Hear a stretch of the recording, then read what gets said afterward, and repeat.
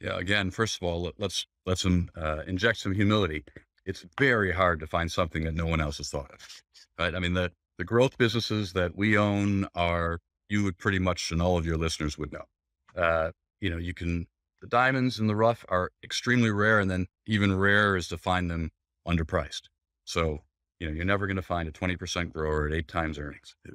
If you do, you're wrong in one of those, and it's probably the former.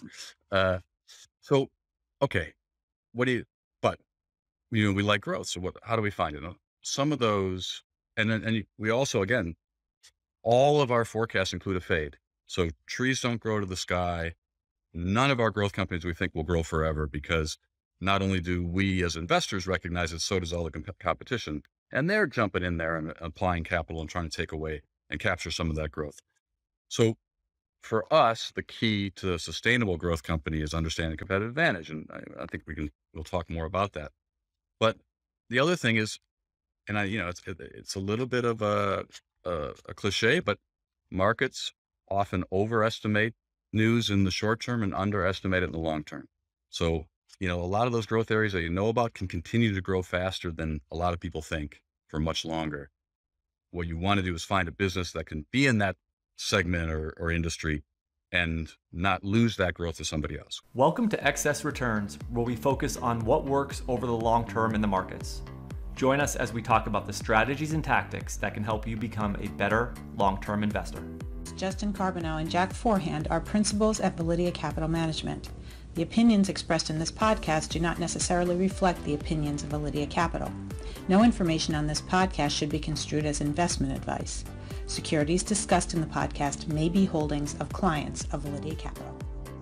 Hey guys, this is Justin. In this episode of Excess Returns, Jack and I sit down with Rick Schmidt, portfolio manager at Harding Loevner. We talk to Rick about quality growth investing and how his firm uncovers quality stocks for the long run.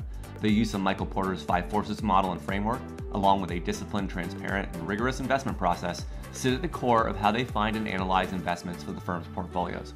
This is a great discussion around one firm's unique investment process. As always, thank you for listening. Please enjoy this discussion with Harding Loevner's Rick Schmidt. Rick, thank you very much for joining us today.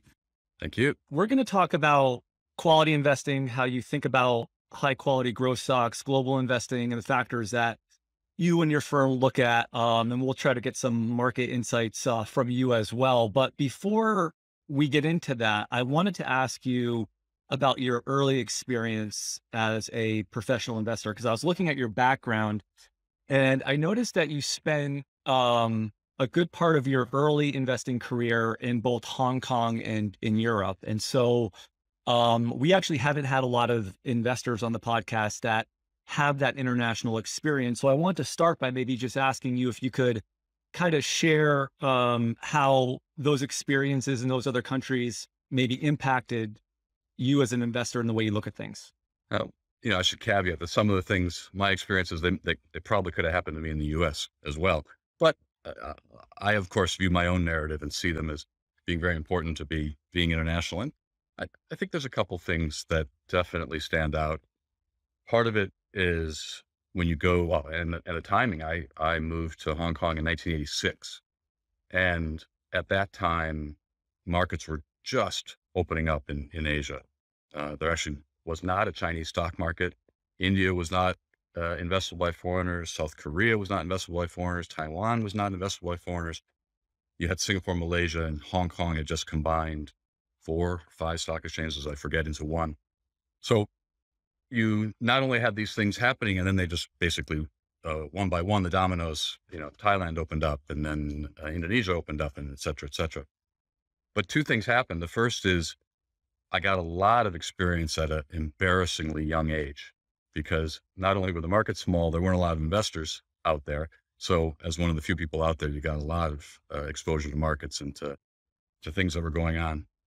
Second, you saw so many cycles. So, if you started in 86 in the US, you would have definitely seen the 87 crash. You would have seen the tech bubble, and then, we all would have seen the GFC. But, we had Tiananmen Square in 89. There was tequila crisis in Mexico. There was the Russian bond crisis. There was the Asian crisis.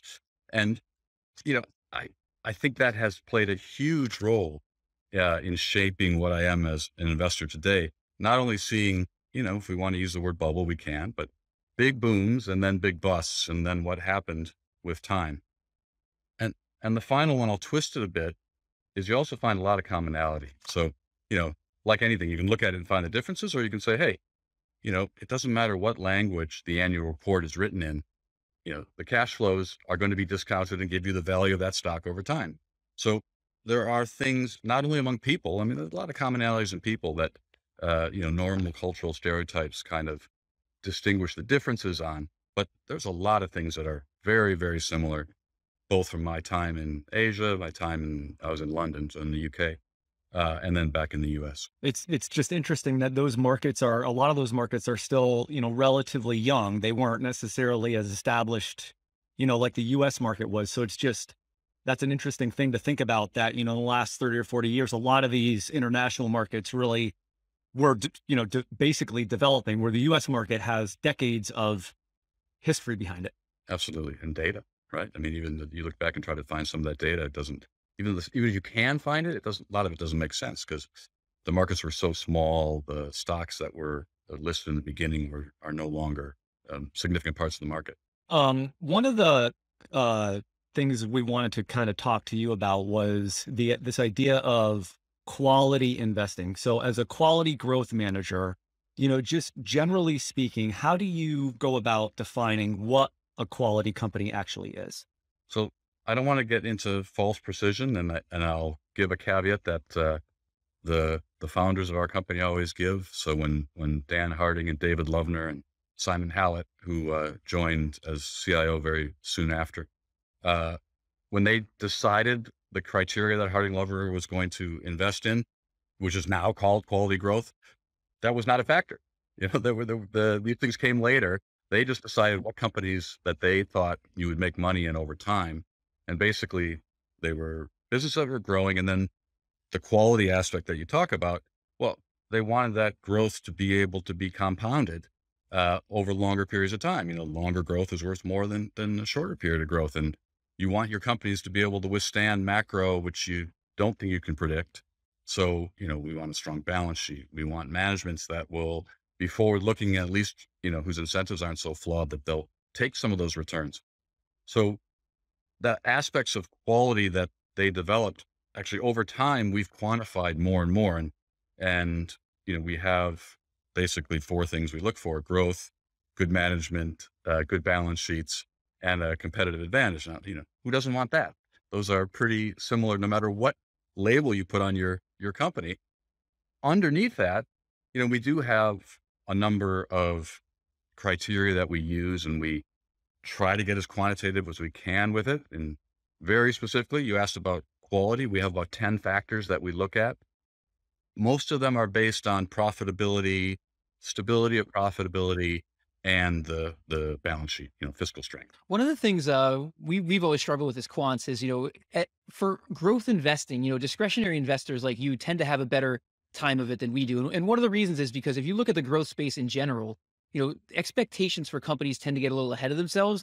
And so your average growth stock doesn't do that well. But by the same token, like the absolute best performers in the market all tend to come from that growth category. So you've got this category that doesn't do that great, but you've got the absolute best companies. So the ability to identify those diamonds in the rough becomes really important. And I'm wondering if you could just give us an idea of some of the things you think about when you're looking at a growth company and trying to evaluate whether it can continue that growth going forward. Yeah. Again, first of all, let's inject some humility. It's very hard to find something that no one else has thought of, right? I mean, the growth businesses that we own you would pretty much, and all of your listeners would know, the diamonds in the rough are extremely rare. And then even rarer is to find them underpriced. So, you're never going to find a 20% grower at 8 times earnings. If you do, you're wrong in one of those, and it's probably the former. So, okay, but we like growth. So how do we find it? Some of those, and we also, again, all of our forecasts include a fade. So trees don't grow to the sky.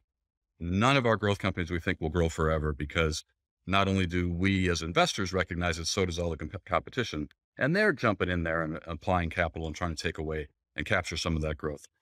So for us, the key to a sustainable growth company is understanding competitive advantage. And I think we'll talk more about that. But the other thing is, and it's a little bit of a cliche, but markets often overestimate news in the short term and underestimate it in the long term. So, a lot of those growth areas that you know about can continue to grow faster than a lot of people think for much longer. What you want to do is find a business that can be in that segment or industry and not lose that growth to somebody else. One of the things I noticed in listening to another interview with you is that you guys use Michael Porter's 5 forces in your investing process. And for listeners who aren't aware of them, I'm wondering if you could just talk about what those are and how they play a role in your process. So Michael Porter's 5 forces were written, they're how many years? 50 years old. He wrote the book originally as a Harvard Business School article, I think, and then a book in 1980 called Competitive Strategy. And the 5 forces are the threat of new entrants, the risk of substitution, power of suppliers, power of buyers, and rivalry, or the level of that competition. For us, Harding Loevner, okay, there's no secret, right? Every MBA has seen or heard of or studied the 5 forces. So what do you do with it? First of all, when we bring a company up for review, or whether it can be included in our investment universe, we have some templates and we have a lot of work we do into describing that information, and we want to make sure we understand each of those forces and their impact on the company. And of course, we want a company who's stronger than the market in all of those, ideally. But it's also so in addition to being a lens, so it's a lens in which you look at businesses, and then it's a language. So it allows us to discuss with our analysts. So we have portfolio managers, we have analysts. So all of our portfolio managers, including myself, are also analysts, because we like to keep people even playing field, or at least and not create that dichotomy within an organization. But the result of that is, how do you discuss a business where you see changes going on? If you can talk about it through the 5 forces, yes, of course you can push and shove and make something fit that maybe doesn't fit. But the reality is it allows you to talk on a similar level. So if I can digress, TSMC is a business I think you probably know about. Taiwan Semiconductor, a lot of people understand, a fantastic business, no substitutions, almost no rivals. They dominate their industry. Now there's a threat, a geopolitical threat. You would normally think, oh, that, is China going to invade? Is the U.S. going to make you bring everything back and make it in the U.S.? If we think about that through Michael Porter, that's not something you would normally think about. What's a competitive strategy? It seems like a totally outside event. Well, no, actually, we can have a discussion about the power of the buyers. If the U.S. demands that computer chips must be made in the United States, well, TSMC's clients are going to either shift to Intel in the U.S., or TSMC is going to have to build a plant in the U.S. So that buyer power just rose. Whereas now, you got to go to TSMC. So, all right, let's talk about that. How strong can that buyer power get? How difficult is it for Intel to copy what TSMC is doing? How difficult it is for TSMC to do what they're doing in the U.S. Now, there's a basis for a discussion. One of the things we've heard a lot recently is this whole idea of, inflation is obviously on the rise and that it may be with us for a long time. And I'm wondering, as a growth investor, how you think about inflation. You could argue that maybe you want to focus more on firms with pricing power during a period like this, but you could also argue maybe, you continue your process the way it is, and, you sort of, these macro factors are tough to predict. So I'm just wondering how you think about the idea of potential inflation in the future as someone who's managing a growth portfolio. You go right back to Porter and you just look at that buyer power, right? So, if you are setting the price of a product and there's only you pass that inflationary cost pressure straight on through. Now, if there's, alternatives and some for some reason have lower costs than you, well, okay, now you have a difficulty. When you look at a business, you want to find someone who their buyers and, from a quantitative point are very fragmented, and you have a dominant market position. And you can also, if you want, you can look at those levels of concentrations are HHIs, right? Indexes are available. You can also look at historical performance. It's been a while since we had inflation, but a lot of the businesses do go back. Were they able to what happened to their margins last time there were high inflation? But I think the important thing, got to remember that, every price today should be optimal, right? There's no company leaving money on the table, no well-run company. So it's a trade-off as it is today. Do you pass on, do you take a price and give up market share? Or do you maintain your market share and take it in price? With inflation, it's exactly the same issue. Do you pass on that price? It's the same issue you are looking at today. So I don't think it changes that much if you put it in that context. As you can probably tell, we're asking you a lot of things that, are concepts that as quants we have trouble quantifying. And, speaking to you as a discretionary investor, sort of helping us to understand them. And a brand is another one of those, because we've had a lot, quantifying a brand is incredibly difficult. And so that's another area where discretionary investors probably have a big advantage over us. And I'm wondering if there are just some major things you look for when you're trying to identify a company that has a strong brand. In a way, I hesitate a bit because there's no magic formula, and I think you're noting it. If there was, you'd be using it. At the very basic, you invert the question. What doesn't have a brand? And that's a commodity. It doesn't matter. The quality is the same. If you reach a certain level of quality, the price is the same. And Buffett's great quote, right? Nobody goes to the supermarket and asks for Howie's corn. So his son Howard is a farmer, grows corn. You don't buy a branded corn. So there's your first example. What isn't a brand? It's a product that differentiation after you reach a certain quality doesn't exist. Then what does it mean? Okay, then we have brands. There's got to be a superiority or a signal of superiority for a brand to exist. People either have to associate it, they know they're going to get a quality, they're willing to pay a higher price, or it signals to other people that they've paid a high price. So we can go get into all the psychology of brands. But if you want to look at it quantitatively, I think one of the ways you can look at it is take a look at the price premium a product can get over a generic or the market average. That will indicate to you the significance of a brand. In addition, you look at price elasticity. So how much is demand impacted when you raise the price? And in a perfect world, I don't know if they exist, or not perfect. In a theoretical world, there's a Veblen good, right? The higher the price goes, the more people want. Now, maybe you can say some luxury goods, maybe an NFT or something has that. But the reality is that very few do. When you push up the price, you lose some demand. What you want to have is a product who has the least elasticity. And you can discover some of that through historical action. You can discover some of that through, more qualitative analysis. When we had Michael Mobus on the podcast, one of the things we talked about a lot is this idea of tangible and intangible assets. And he talked about how, 20 years ago, the vast majority of the assets that existed were tangible, and now the majority of them are intangible. And I'm wondering, as a growth investor, how do you think about that? If you had to alter your process at all to account for the fact that we have a lot more intangible assets out there now? So first of all, I like Michael Molison's work a lot, and we use it a lot in our own. It's been very influential in some of the things that we've put together. Specifically, it hasn't had a big impact on how we value companies, because we're basically in the end looking at discounted cash flows, and it doesn't matter to us whether you're spending $100 million on a new plant or $100 million on an ad campaign. That $100 million is going out the door. What matters is the return you get on that, and that's what we can look at in the investment. So, yeah, I would say we pay a lot less attention to price to book ratios, but we never based our analysis on price to book because of that change you mentioned. That makes sense. When you're using a cash flow based analysis, those types of things are going to remain less than they would if you were using a different approach.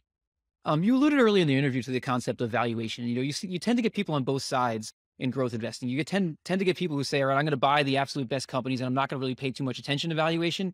And then on the other end, you get people who do pay some attention to what they're paying for, a dollar of growth. And I'm wondering how you look at that, where you fall in terms of how important valuation is in your process. So it's very important.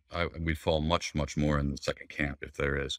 I'm a little, you got to be a bit careful because I think also, as Michael Mobison would say, we really want, everyone wants to pay less than value. You're talking about price, and even Buffett and Munger talk about, value growth being just part of the value equation.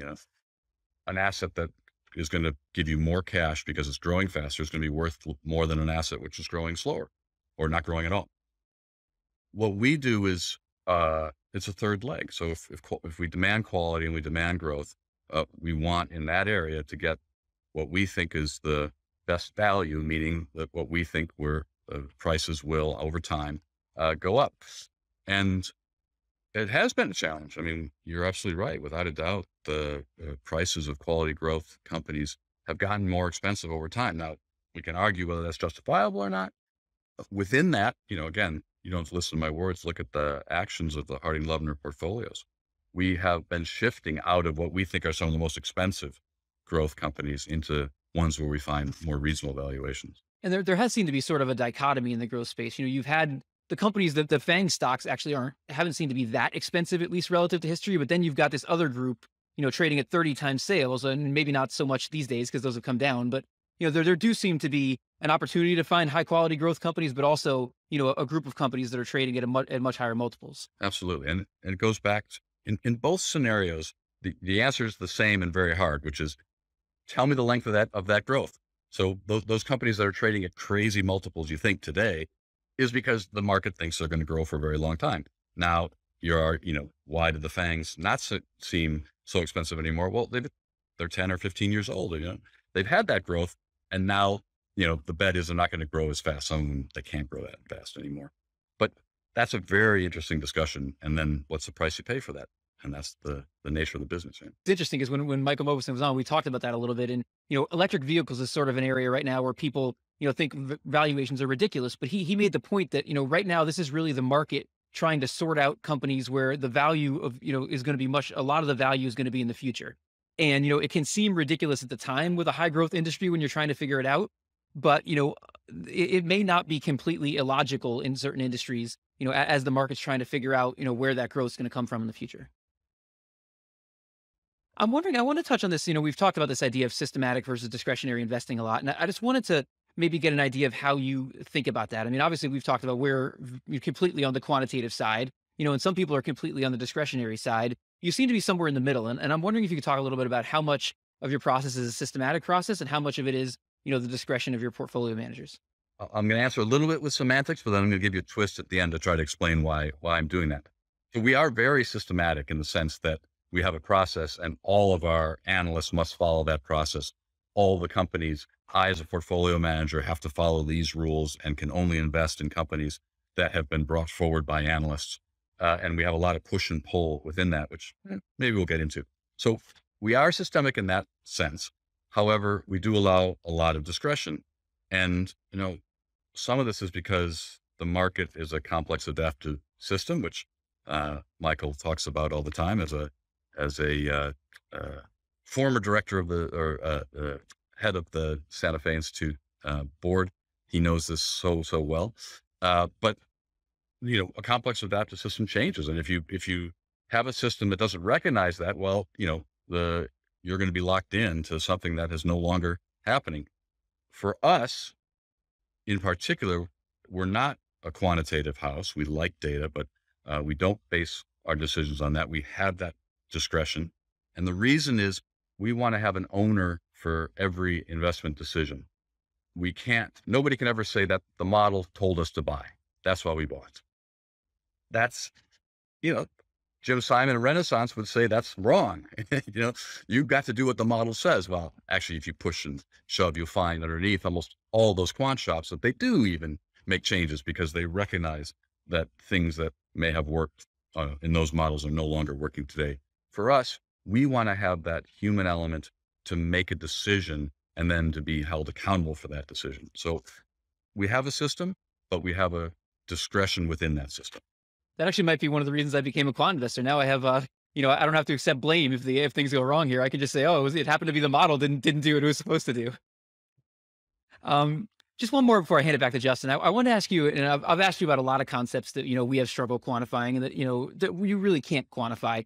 But one of the important things for growth companies clearly is having a good management team. And, in looking at your process, clearly you guys are thinking about that and, trying to evaluate, and get the highest quality management teams. And I'm wondering if there are some bullet points in terms of the main criteria you look for in identifying what a good management team is. Well, I think you've correctly identified that pushing hard on one of the spots that's the hardest to measure. And, how do you systemically manage the quality of a human being? I don't believe it's actually possible. But wait a minute, we have this management criteria. So how do we do it? And And then you have to layer on the fact that you're so prone to bias. So, a company that's doing well, guess what? Everyone says they got the best management, right? A company that is not doing well, it's the management's problem. I personally, sorry, am much more in the horse over the jockey camp. I think that good businesses make good managers, but we do have some checklists. We do have some criteria. Here is where the aspect of discretion comes in, but there's one example. We've read some studies that companies where CFOs are more than 15 years younger than CEOs, there's more fraud. Supposedly the CEO can bully the CFO. So is that a deal killer for us? No. Does it raise a flag? Yes. So we have an entire list of checklist examples like this on things we look for that is part of our management checklist.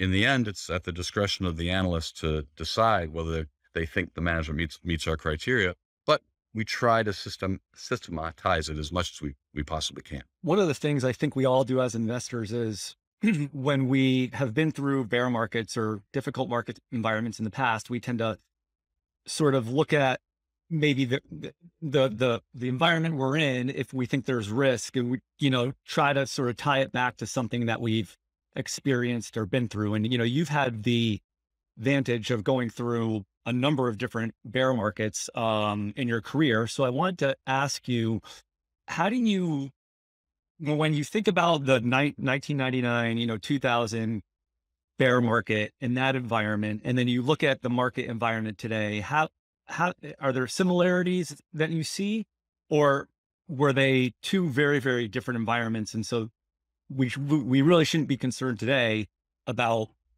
what happened during that period with valuations and the market. Oh, I think there's some definite similarities, and there's some differences in the old line, right? Markets or history doesn't repeat, it echoes. And there are clearly some echoes between the valuations you see today and what you saw back then. And, you could almost always, there's a fundamental change that has happened, and people, as I started saying, overestimate the impact of the change in the short term. And that's where you really see there's a fundamental basis for every bubble that's ever existed. Now, it gets stretched for a number of reasons, including, monetary policy, including the extent of that change, including what's happening in the markets. If I think specifically of what's happening today versus what happened in 99, 2000, you can also get some data, right? Schiller PE goes back 100 years. And I think that the PE in 2000 or 99 was still more expensive than today, but not by a lot. So I think it's still, today's valuation is the highest it's been forever, except for 2000. Now, okay, the tech companies of today have profits that, pets.com or whatever the poster boy of the tech bubble in 2000 was. But, I can put SPACs up against pretty much any excess that existed back then. And we're going to look pretty bubblish in a lot of those areas. So there's a lot of elements to it. I was looking at your global equity portfolio, which you're partly responsible for managing it. And you hit on this earlier, but I did want to ask, have you noticed a step up, and you kind of signaled this, that you've been going a little bit more towards, or you've been, paring back, I think, some of the positions that might be a little bit expensive here, but just generally speaking, have you noticed a step up in valuations across the board, across the majority of your holdings? I mean, are most of them trading at multiples higher than they have historically? The very simple answer, absolutely. And now, is that justified? Well, interest rates are, at all-time lows, or were until a couple months ago.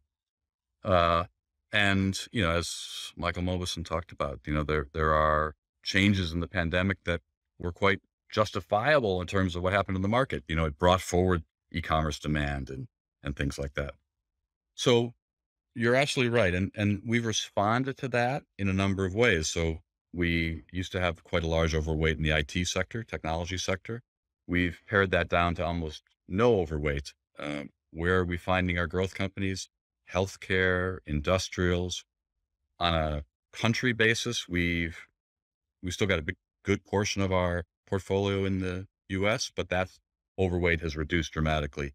And we're actually our biggest overweight's emerging markets, which has had the worst year in the last couple of years. So you can see that response to valuations I talked about, not in my words, but in our actions. What are we doing in the portfolio? One of the things that's changed here really in the last, let's say 6 months is, I guess, more concern about this persistent inflation, and investors are obviously worried about that, and rates kind of play into that as well, which I wanted to ask you about in a minute. But how do you, clearly you guys are bottoms up stock pickers, you're all analysts, so you're sitting at the table and you're, coming to with these investment ideas. But when it comes to macro factors, how are or aren't those included in the sort of investing process at the firm?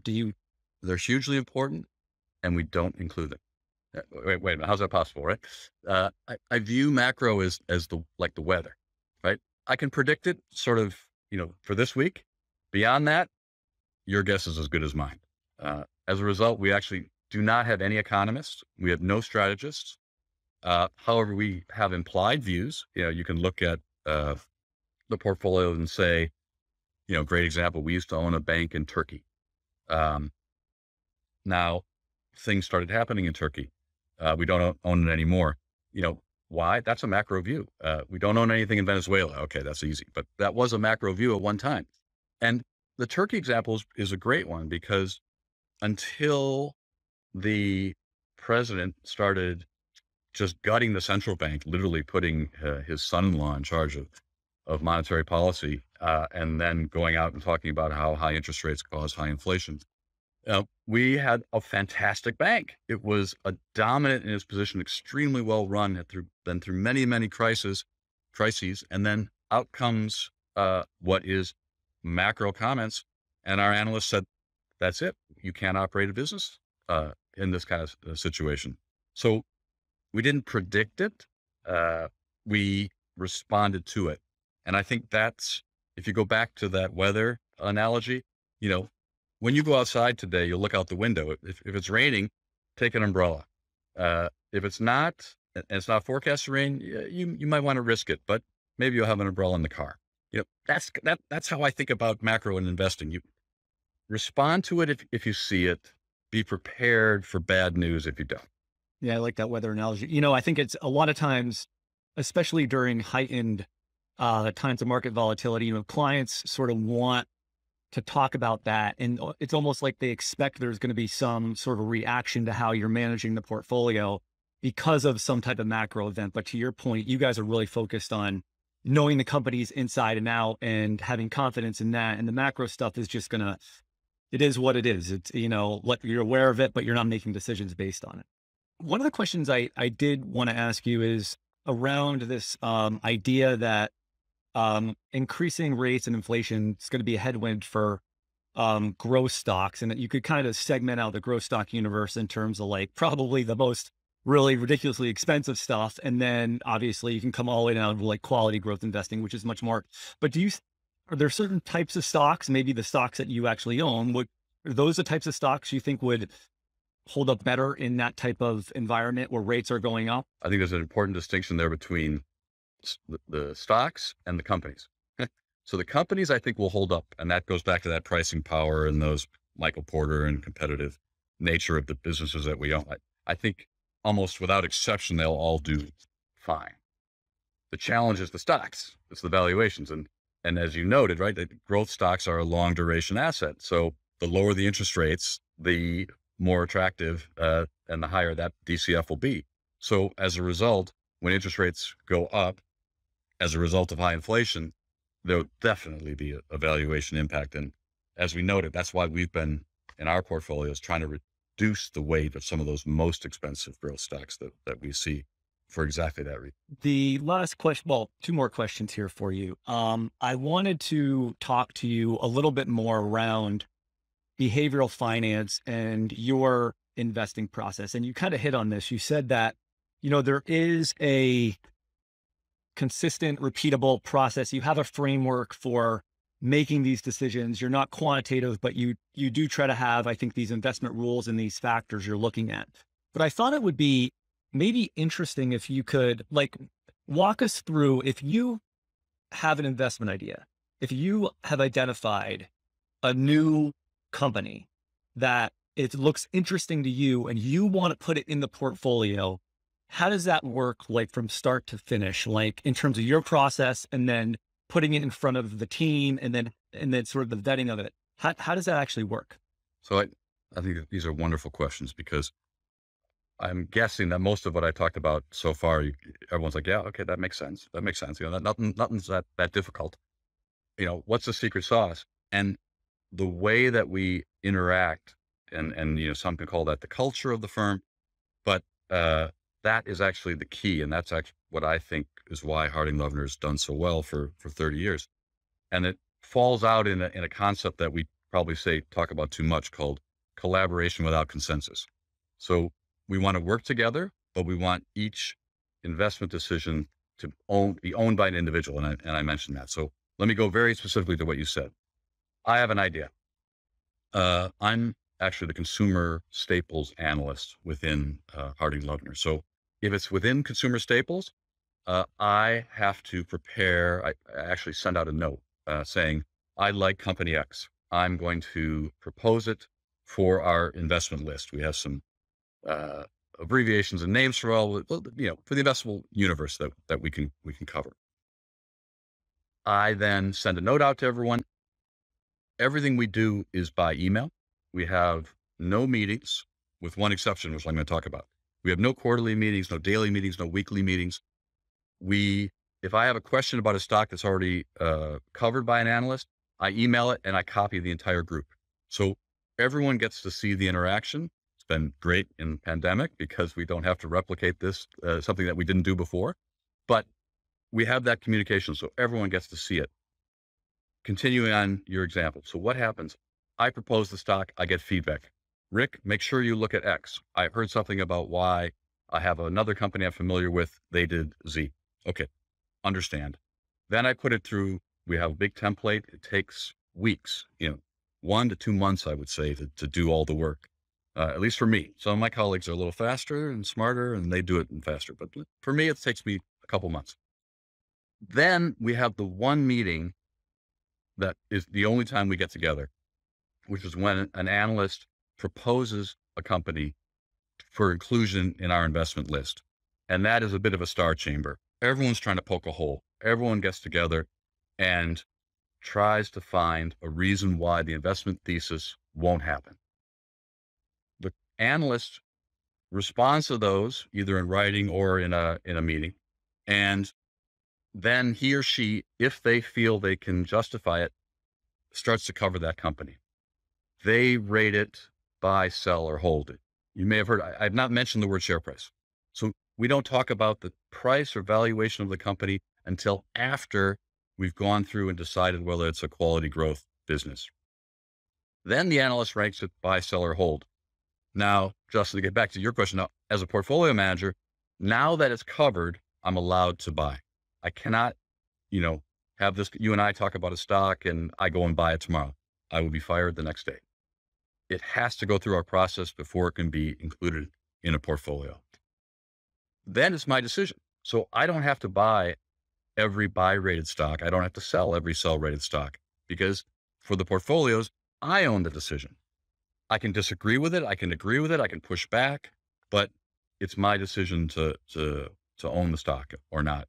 And then I build my own portfolio with a lot of rules, many of them specific to clients, some of them specific to our own diversification and risk requirements into a portfolio. But that goes back with that idea. You can kind of see, I think, that phrase collaboration without consensus working.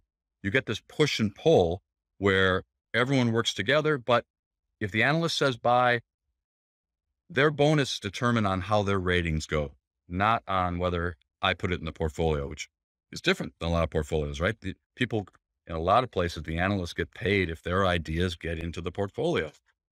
Okay, there's some sense to that. I want my clients to get my best ideas. The problem is we don't think that let's put your behavioral hat back on. We don't think that the best decisions are made by pleasing the portfolio manager. What happens is you get decisions that are thinking like I think. not like the analyst thinks. And if there's a problem, well, Rick liked that stock. That's why I rated it buy. No, we don't have that in our organization. We want to dispel that kind of thinking and those kind of biases. We want the analyst to make up their mind and the portfolio to make up their mind. And through that push and pull, we think we get the best decision making. So we're really cognizant of behavioral biases, and we try to find ways to, you'll never get rid of them, but to minimize them and to recognize them. That's great. What percentage of companies that are presented would you say actually make it to buy in your experience? To make it to like get a buy rating, not necessarily because you said they don't necessarily always make it in the portfolio. An analyst might have a buy rating on it. Is it like, but out of every 10 ideas that is presented to the group, right, what percent make it to buy, would you say? Well, I'll give you a couple numbers then I'm going to get to what I think is your real question. I think we have about 500 companies, 450 or something under coverage. And most of our portfolios have 75, 70 stocks. So what is that, 8% or something?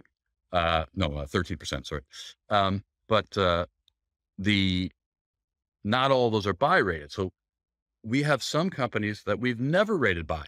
So the analysts will bring forward a great business and it's just too recognized by the market. We don't feel we can add any value. So we have lots of companies that we bring into our investment universe that are never buy rated. And to go back again to give you an idea of what we're thinking about the markets today, that percentage is definitely rising. So and that reflects the fact that the market's expensive. There are a few companies that we unrate. So we call it unrate. We take it out of the list every year, maybe 4 or 5% and because things change, the competition changes, the management changes, somebody does a dumb acquisition. So there are those that are much smaller, but on balance, we'd much rather have a really large opportunity set that we can pick and choose from when the price gives us an opportunity, rather than, no, we're only going to focus all of our energy on these great companies that we're going to own today. Okay, that makes sense. And in terms of just one last question on this, because this is interesting too. As a portfolio manager, removing a company is it like you kind of hit on some of these, but is it, slower growth, they make a bad acquisition, something changes in management? I mean, what's sort of the sell criteria at the portfolio level? All those things? Well, it failed. And actually that's one of the factors I did say. We, in addition to all of the templates I talked about that we put together, we have pre-mortems, so we think about in the presentations, we actually literally say, why will we unrate this company in 5 years? What would have caused that to happen? That's your classic pre-mortem. We also have mileposts that the analyst must update with every result. So every quarter, every 6 months, whenever they report, which are, in order for my investment thesis to work, this must continue to happen. And it can be everything from, growing in excess of the market, maintaining a margin of 23%, making a good acquisition. It's up to the analyst to choose. So failure of mileposts really then forces the analyst to think, do I still believe that this is a quality growth business? Now, I'm going to give you another example just because these are good questions. However, I, as a portfolio manager or any other analyst, also have the option that if the analyst who covers it, so say I'm consumer staples and company X has done horribly, and I'm just sick of it, right? I'm like, I hate them. They've missed this, they've missed that. If there's another analyst or portfolio manager who says, Rick, I think you're wrong, they can take over coverage of that, be responsible for that decision, have to take it into a meeting where I, who's covered it for X number of years, will be, fighting them tooth and nail saying, I don't think we should own this. But if they want to take ownership of it, they can. That's that push and pull that we want.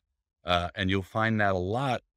Some of the more senior portfolio managers, well, it doesn't matter, senior or junior, somebody who owns it maybe has identified with it too much. And if something goes wrong and the share price goes down, they just want that pain off of their P&L. If it's not the right term, but off of where they feel pain. And someone else will say, I think this is a great business that's going through a cyclical downturn. I think we should still, it's something that we'd want to own in the future, or maybe even at this price. And they will take it over. And then their performance of that stock will be, and this is all transparent. So every analyst sees every other analyst rating, every portfolio manager's decision that we must explain. So everyone knows exactly what the other person is doing. And a year from now can look at the numbers and saying, Rick, you were an idiot. Why did you take up that stock? Or Rick, wow, that was a good decision. And let's go back and see. It's a really, and to do that, that collaboration, that consensus, it requires a certain amount of respect, right? Because you can't get an organization where people are trying to cut each other off at the ankles. You need to have mutual respect, and that's not easy to achieve when you have individual accountability. So that's that whole secret sauce process, I think, of Harding Loevner, to have non-consensus decisions, but still have people collaborate and work together. By the way, something about this process that you're describing clearly works, because I was looking at the track records of many of your mutual funds and strategies, and at least the ones I saw. And I'm not asking you to comment on performance, because I know for compliance reasons you probably can't, but the long-term, the track records were excellent. So clearly, what you're describing here is a unique sort of competitive advantage that your firm has in terms of finding investment opportunities and managing portfolios. Before I ask my last question here, Jack, did you have anything you wanted to piggyback off of there? Because we kind of went off a little bit, but is there anything with the investment process you wanted to ask him? No, I mean, yeah, that was really interesting. I guess is the general idea that, when the analyst presents the stock, you're basically, the first decision is this a quality growth company? And then once you've agreed to that, the buy, sell, and the hold does that come from valuation, the buy, sell, and the hold? After you've determined it is a quality growth company? Correct. Okay, that makes sense. Yeah, that's a really interesting process. It's unique. It's unlike anything I've seen, and it makes a lot of sense.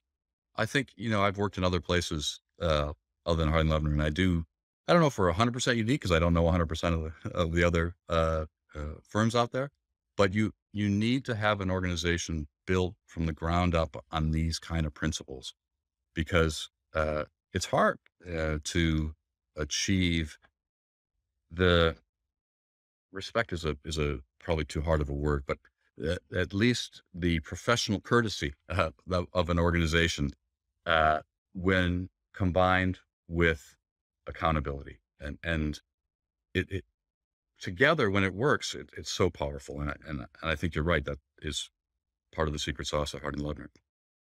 The standard closing question we have for all of our guests, Rick, is based on your experience in the market. If you could impart one piece of wisdom or teach one lesson to your average investor, what would that be? Well, I was going to say base rates, but Malcolm Mulbison already stole that. But the problem is I was stealing it from him because it's from his books. But I do think an outside view would be one. But let me try to use the semantics of your question to make it a little more interesting. You specifically said the average investor. So my one piece of advice would be recognize that you are average. That's a very hard thing to say. And it's hard for anyone to admit. But when you are up against, nobody would go swimming in the Olympics in a couple of weeks, thinking that they could win up against Olympic swimmers, right? You are even an average swimmer. Now, you could do something different. You could challenge that Olympic swimmer to a game of poker, and your odds might be much better. You could play let's pull it back to the stock market before I stretch this analogy too far. But, you can find a niche, but that where you think you can win. And that can be because, your investment horizon is different. Some of the institutional frameworks of the market is different. You can find something in less liquid stocks. But if you recognize that you are average and how hard it is to outperform, I think it leads you to two decisions. You either let the professionals run it or you index, unless you really can find a niche. If you can find a niche, that's wonderful. Please Good stuff. Well, thank you very much, Rick. This has been really enjoyable, insightful, valuable. I think our listeners will get a lot from it. If people want to learn more about your firm and the investment strategies you guys run, where can they go to find out more? So the best place is our website, and I'll give a double pitch for it. It's hardingloevner.com. Not only will you, I hope, find everything that I talked about, but you'll see we write quarterly newsletters, which, most fund managers do, but I don't think many will put as much work into them as Harding Loevner does. We try to be extremely transparent to the extent that every one of our quarterly letters going back to the founding of the firm in 1989 is on our website. So you can see everything we've ever written and test what I just said to see if what I'm saying is true. Great. Thank you very much, Rick. We appreciate it. Thank you. Good. Thank you. Hi guys, this is Justin again. Thanks so much for tuning into this episode of Excess Returns. You can follow Jack on Twitter at @PracticalQuant and follow me on Twitter at JJCarbonell. If you found this discussion interesting and valuable, please subscribe in either iTunes or on YouTube, or leave a review or a comment. We appreciate it.